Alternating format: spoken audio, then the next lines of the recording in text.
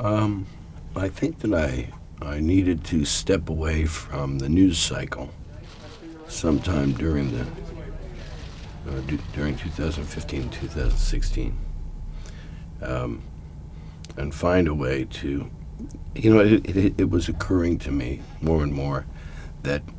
the debates I had found even myself part of sometimes in the public arena